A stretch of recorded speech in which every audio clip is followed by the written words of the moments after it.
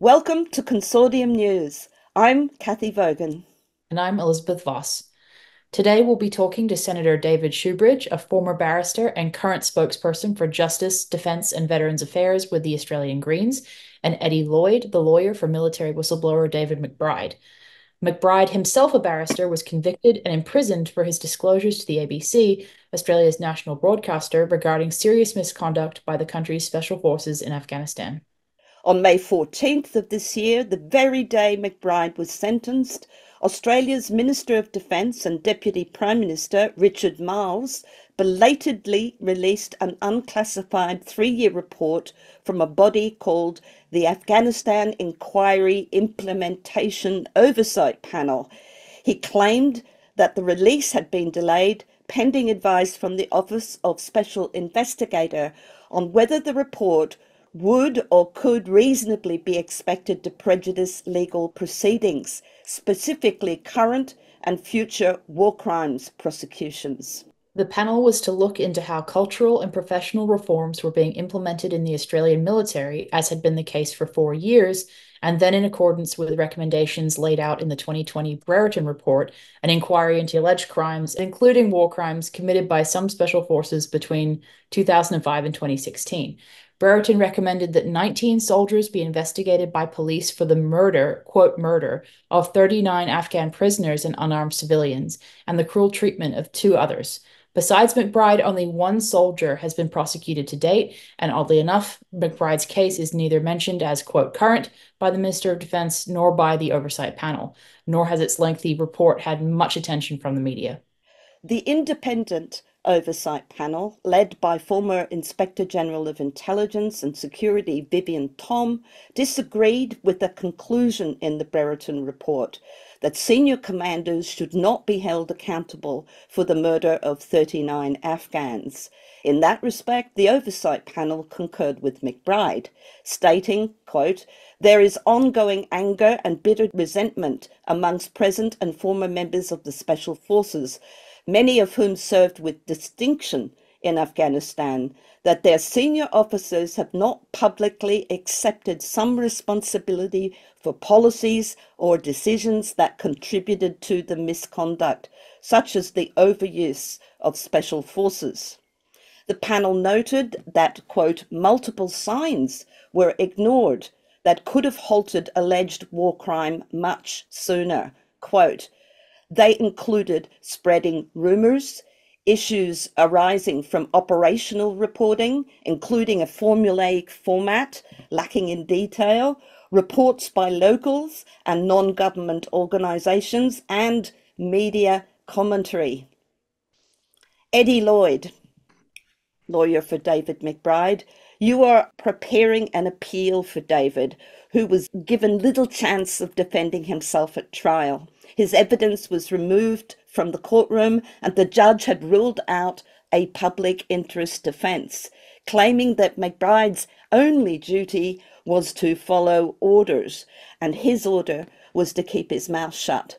Do you think the Oversight Panel report would have helped David if it had been released earlier? How is the appeal shaping up? And can you tell us how David is faring at the moment?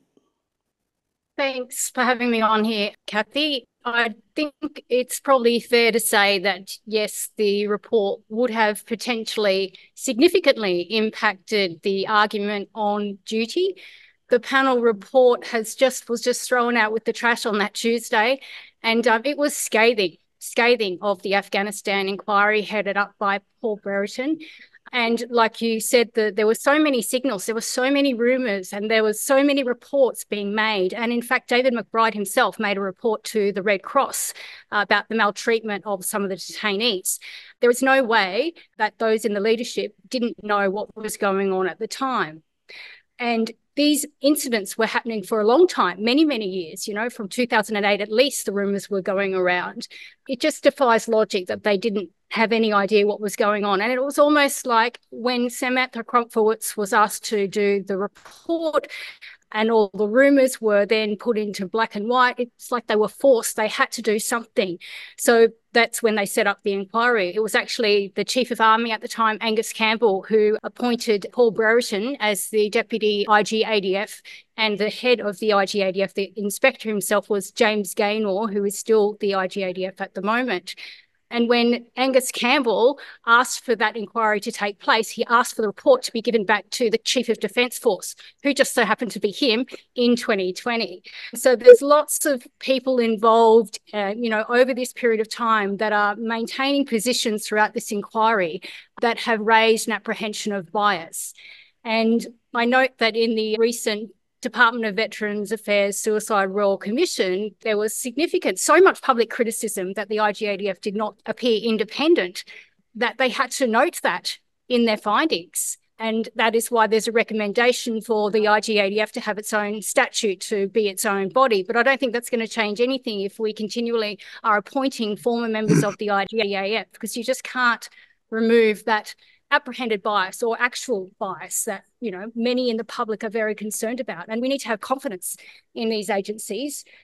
And what I wanted to say about James Gaynor, who is the head of the IG-ADF, is he was one of the people who was in his role as Deputy IG-ADF at the time McBride made the complaint.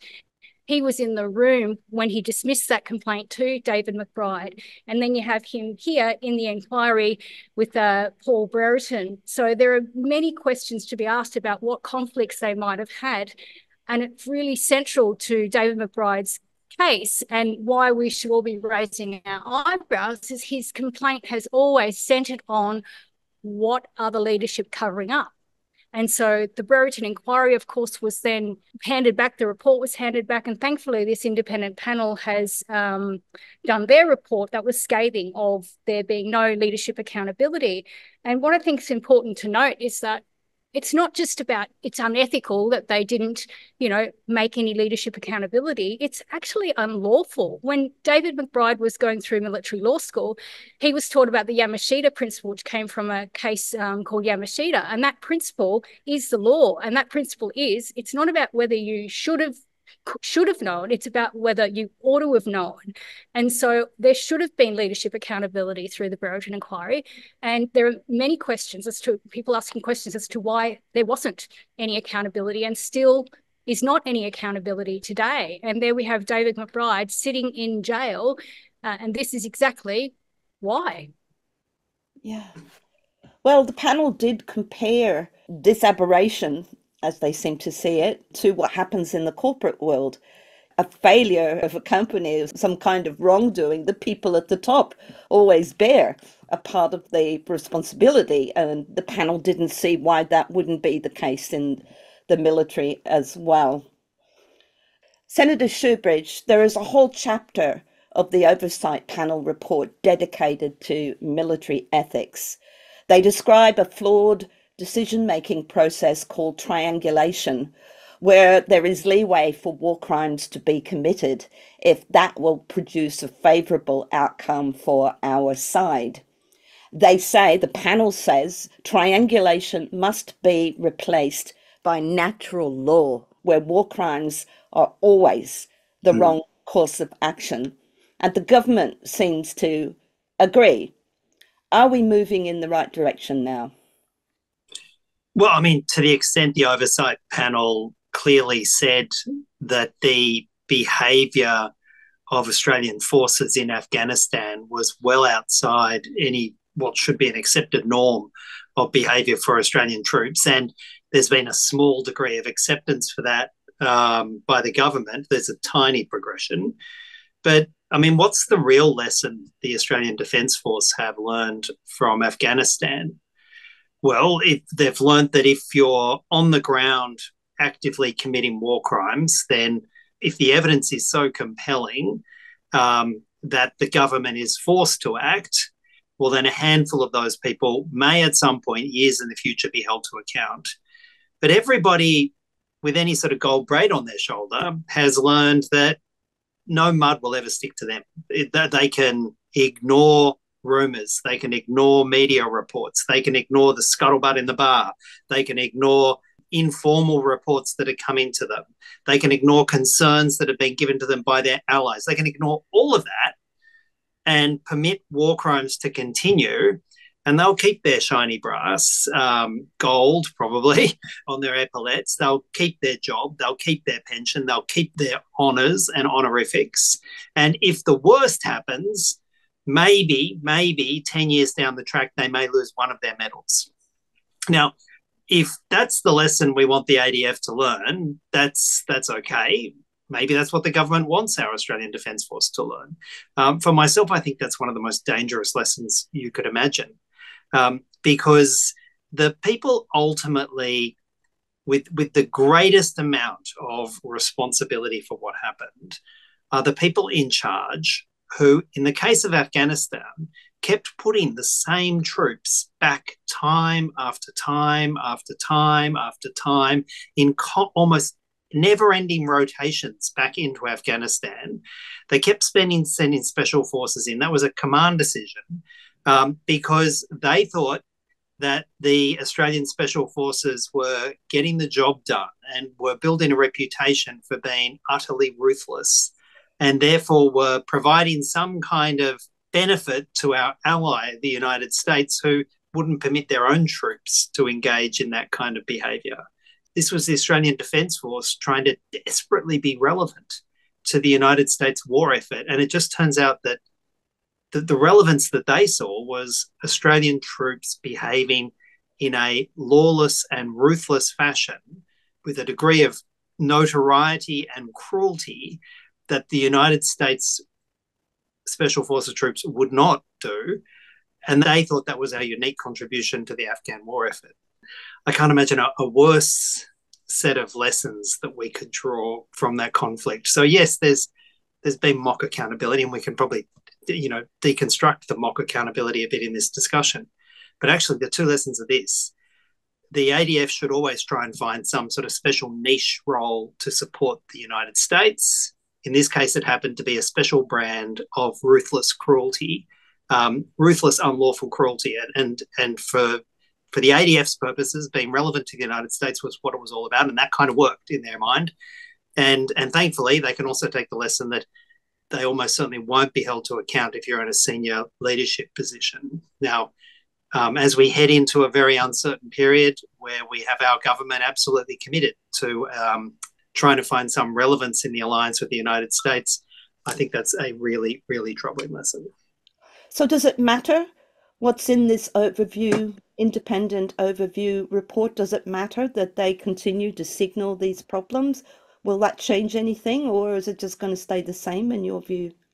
Well, it won't change anything until we change the collective willingness in the federal parliament to actually hold the senior leadership of the Australian Defence Force to account. They're obviously not going to do it themselves. They've proven that time and time again. And we have a parliament that's dominated by what I like to call the war parties, the Labor, so-called notionally centre-left, the Coalition Party, which is, well to the right. But when it comes to defence policy, you couldn't put a, razor blade between them in terms of defence policy. They are fundamentally committed to Australia having a sort of secondary role in the US alliance. They want the Australian Defence Force to find a kind of relevance in the US alliance. This was the relevance they found in Afghanistan. They'll be searching for some other kind of relevance, whether it's with AUKUS submarines or some other kind of secondary relevance going forward. And they have shown absolutely no appetite to hold senior leadership to account. And in fact, we could roll the history on a little bit just to close the arc. Since the Oversight Report was handed down a few months ago, in the last parliamentary session, just after a landmark Royal Commission report was handed down about veteran suicides, which showed deep, deep misgivings about the leadership and the lack of responsibility in the leadership. In that same week, a few days afterwards, the Defence Minister, a guy called Richard Marles, he gets very offended if you call him the Defence Minister. You have to call him the Deputy Prime Minister. He's very status-driven. But Defence Minister Marles handed down the government's final response to the Afghanistan war crimes issue. And they said, this is it. This is our concluding position on it. There may be a couple of other criminal offences that grind their way through out of the Brereton Report, but from an organisational government response, this is the executive's final position on it. And they stripped 9 medals from unnamed officers, and that's it. They stripped 9 medals from unnamed officers and said, okay, there you go, there's your accountability.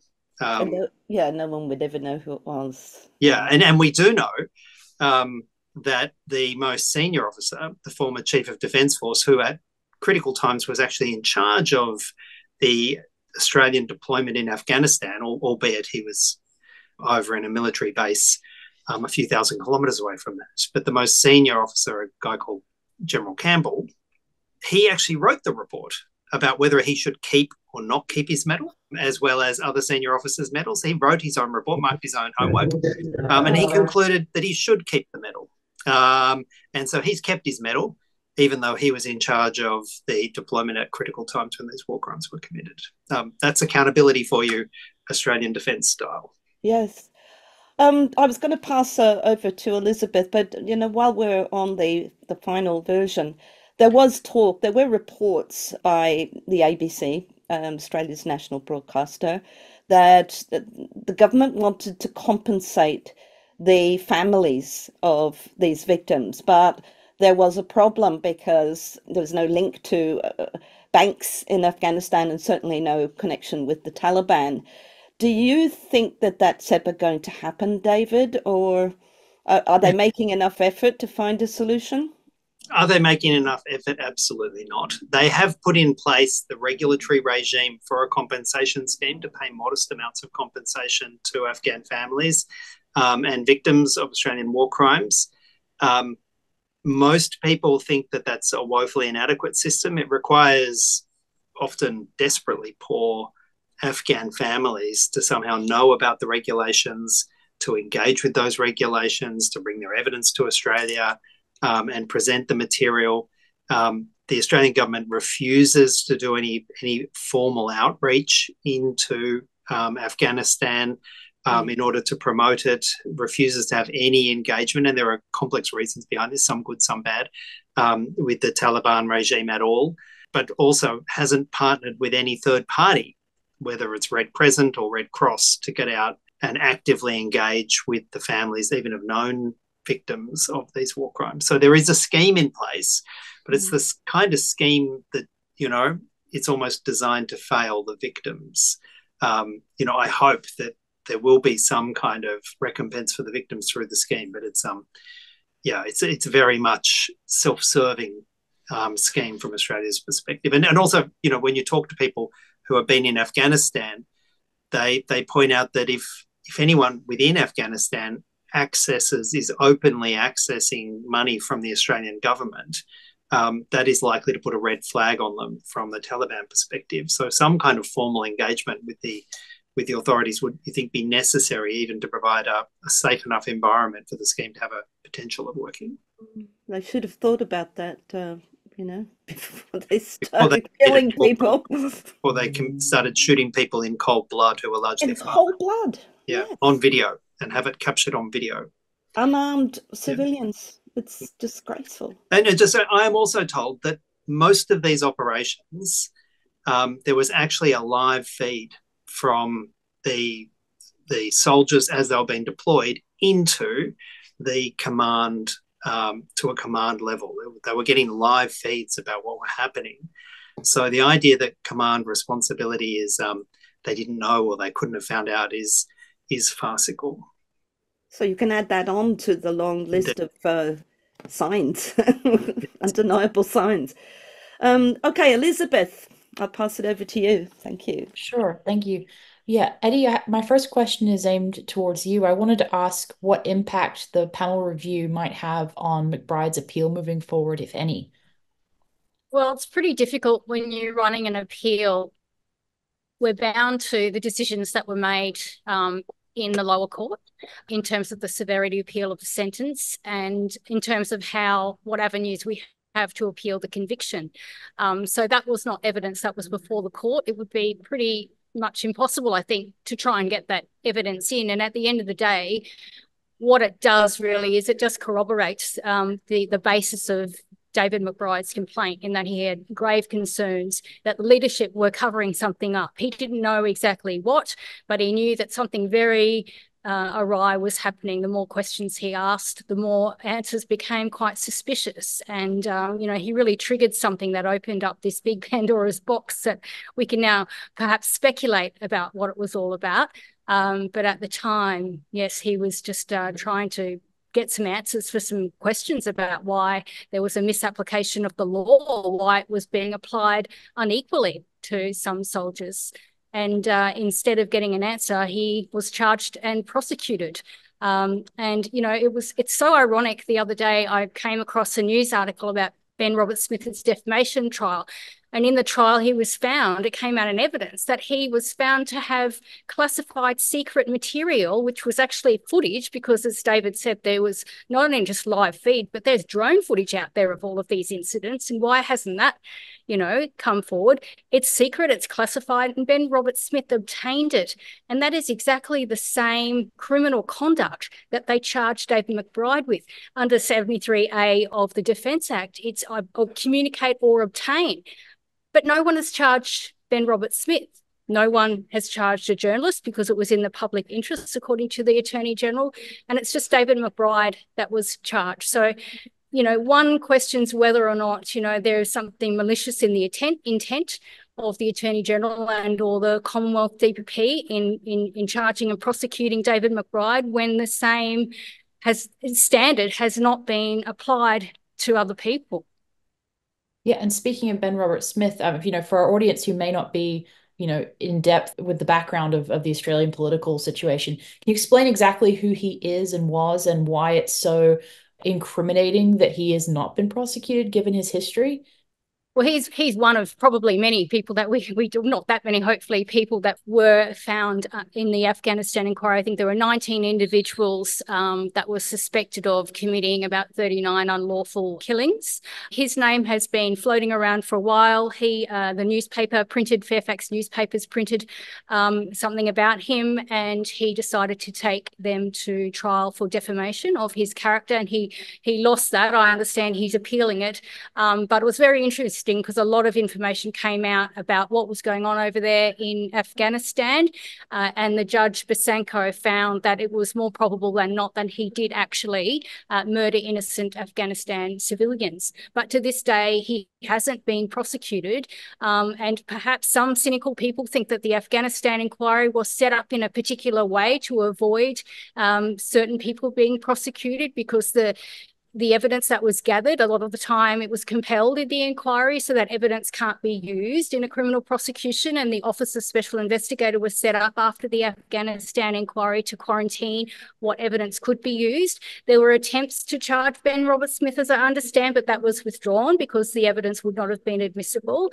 So it's it's more gaslighting for David McBride, who's just over 4 months in custody now, sitting there, who really was just trying to do the right thing, and it's just been shut down and silenced. And we see other people who have got clouds of suspicion raving around their head, walking free with medals on them, and all of the commanders that awarded those medals over that entire period where all of these rumours and reports were going on, they're walking free as well. And that has been David McBride's, the source of his complaint.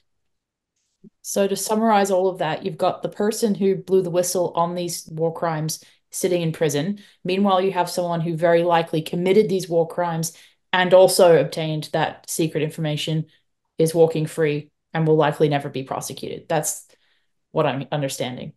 That's the reality. And as time goes on, it's harder and harder to secure convictions. We know Oliver Schultz is the only person who has been charged with murder out of Afghanistan, but that was all caught on video, and where's all the other video that could be obtained to charge other people? I'm not sure, but that's 10 years since that happened, and that's still in the local courts. And I understand they're going to be contesting committals. It's going to be stuck in the local court for a long time. By the time it comes to trial, the delay, people people's memories, things like that make it very difficult to secure a conviction.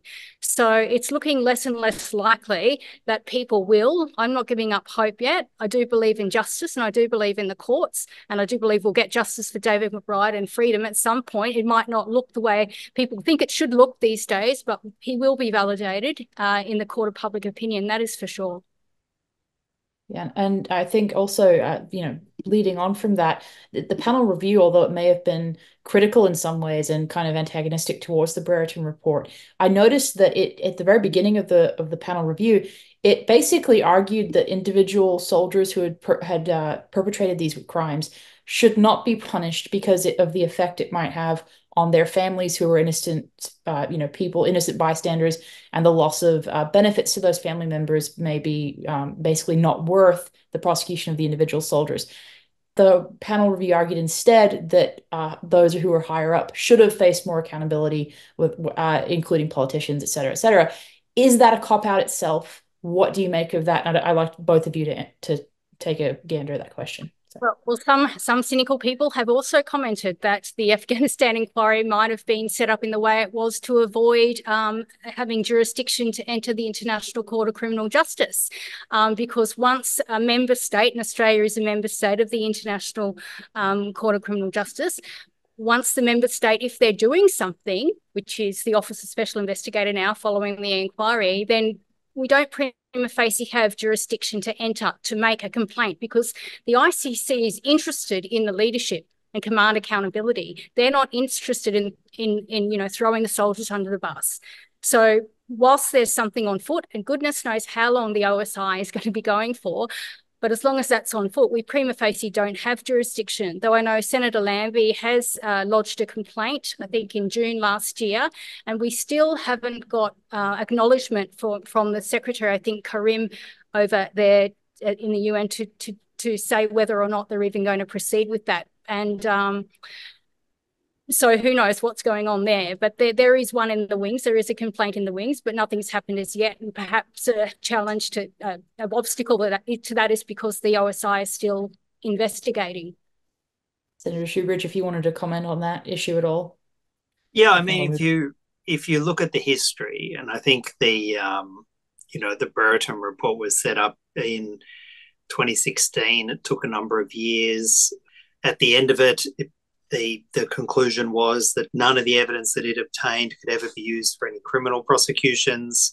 There was concerns that that entire process had maybe degraded the witnesses' independent recollections. That's now a kind of feast for defence lawyers. Then, having made those conclusions, they had to set up a whole new unit, multi-million-dollar unit, to sort of start afresh and actually start independently investigating the alleged war crimes that came out of the Brereton report. That takes a bunch more years. One has now come to trial, but as Eddie says, that's tied up in committals, and largely the committals and the sort of pre-trial process, that's taking so long because of the way the Brereton report operated and the impact that had on witnesses' recollections, and alleged if it infected the independent separate criminal prosecution, that could see the prosecution fall over. So maybe if you wanted to set up a system that has the appearance of accountability, has a lot of legal process, has a lot of barristers employed, maybe the odd judge thrown in, but kind of is guaranteed to provide the smallest possible amount of actual justice, well, you'd design this one, wouldn't you? And that's what Australians are witnessing right now. And that's what serving members of the ADF are witnessing right now. And, I'm often quite critical of the objectives of the Australian Defence Force, very critical of the senior leadership.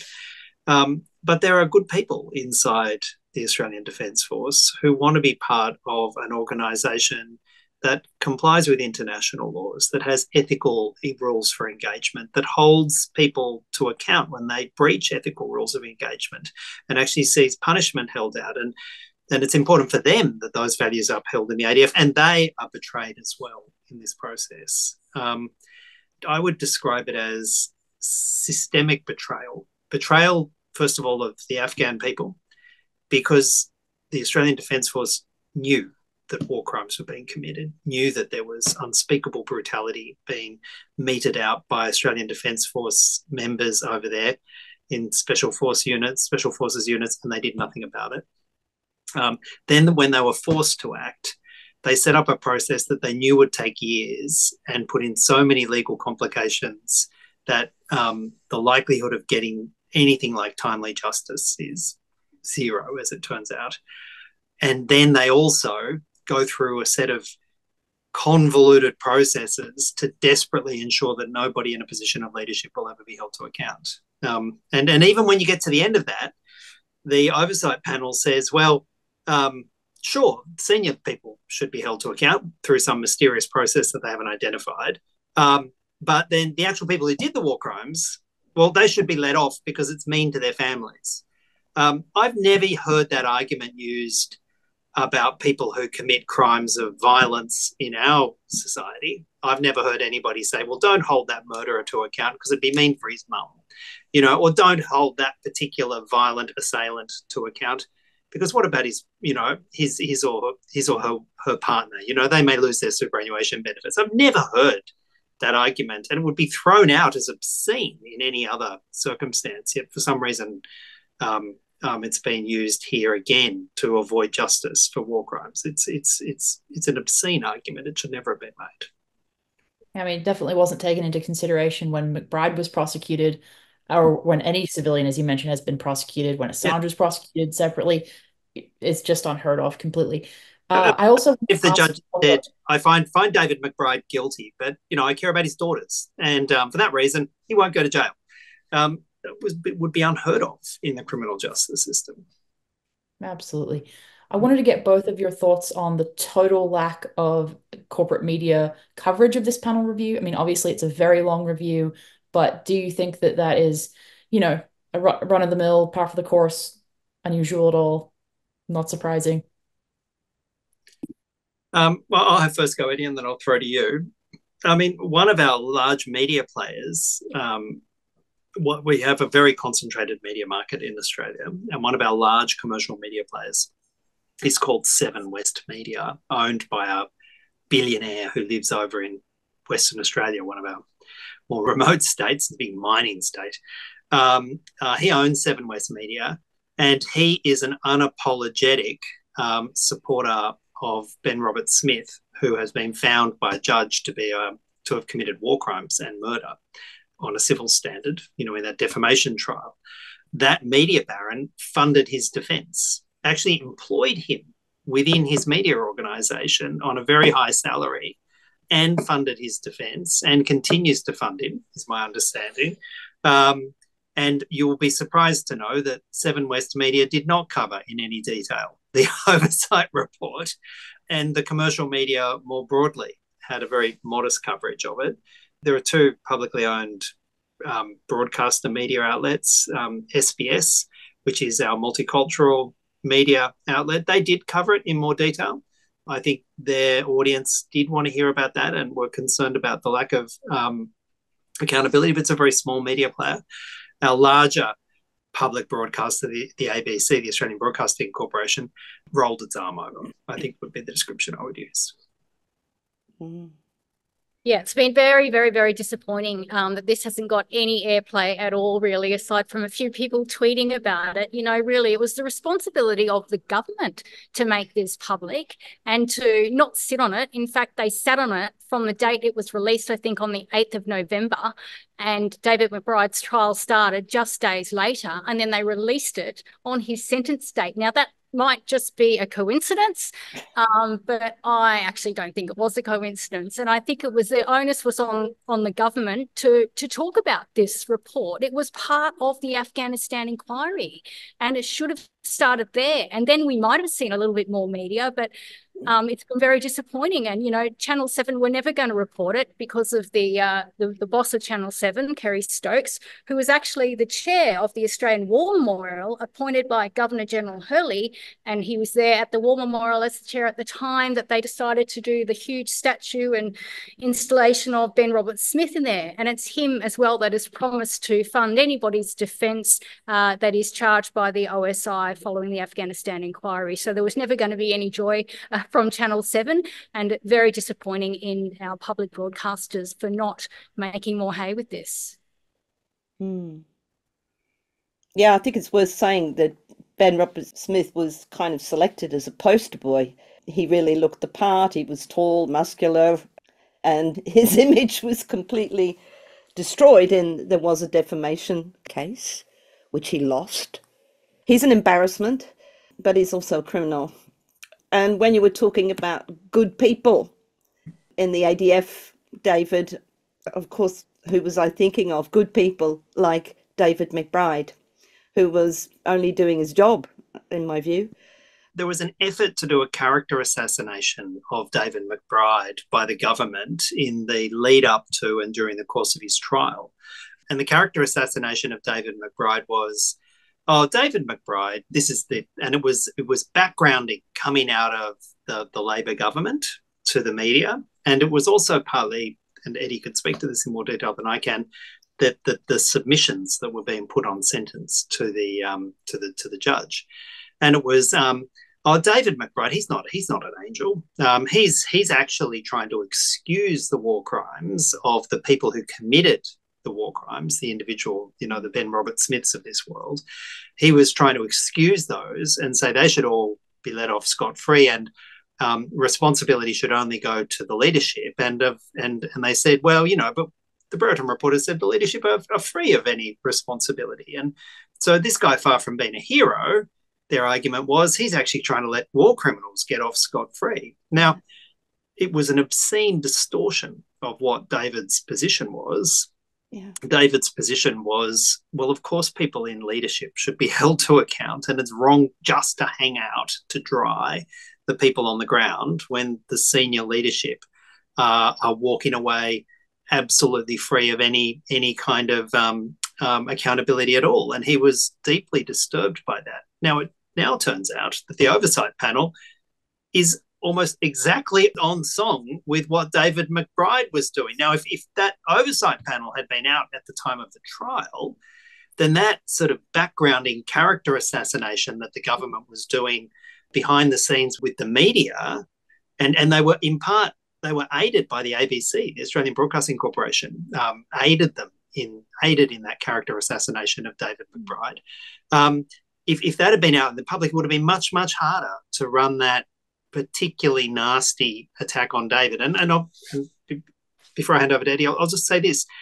You don't have to be an angel to be a whistleblower. All your motives don't have to be perfect. You don't have to have come without, any blemish to your character. You just need to be telling the public something the public should hear, which is in the public interest that is otherwise being hidden from them. Yeah. And Eddie, David, of course, was a legal officer.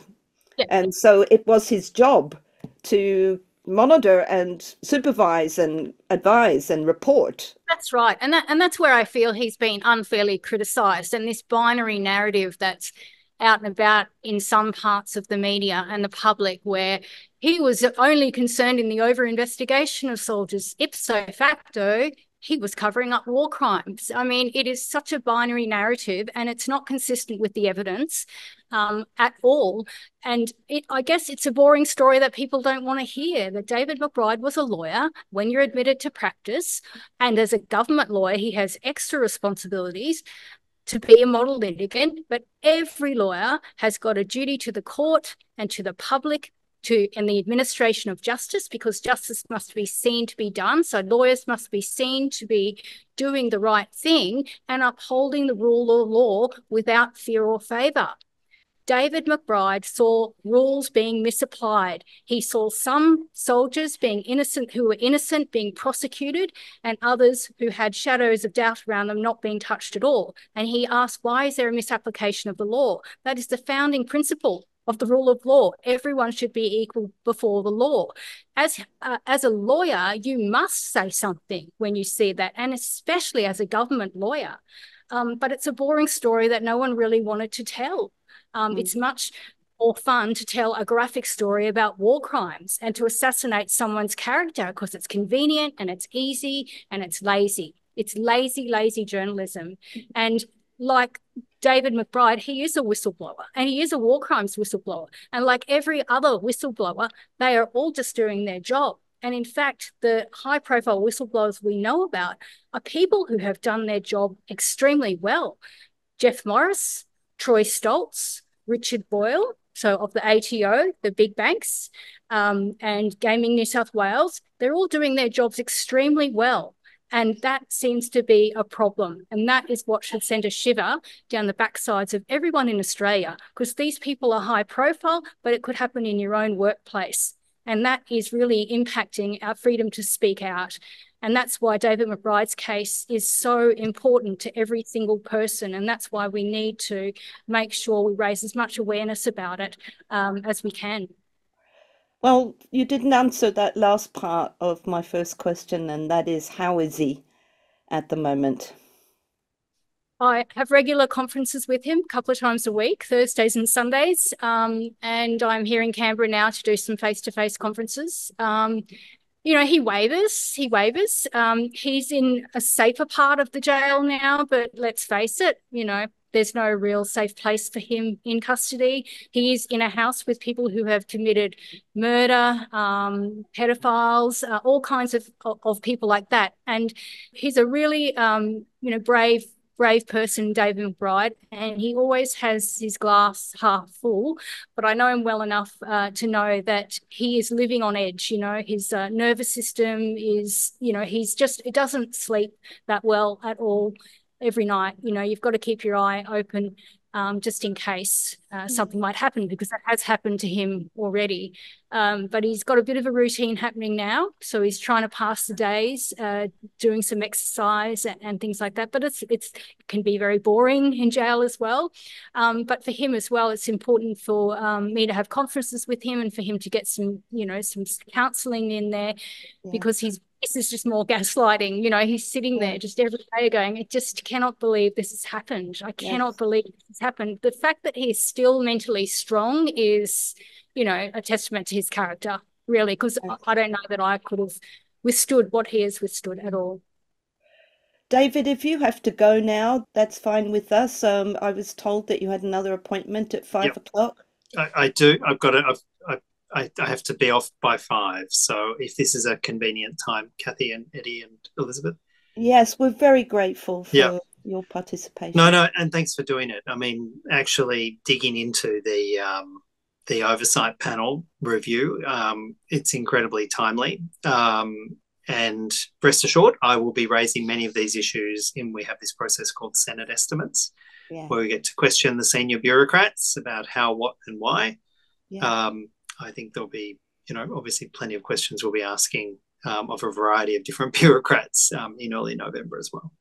Yes, well, you must have heard the good news about Julian Assange. He's going to, he's been declared a prisoner, political prisoner by PACE, the Parliamentary Assembly of the Council of Europe, and invited to speak in Strasbourg to give testimony, and then they will debate it.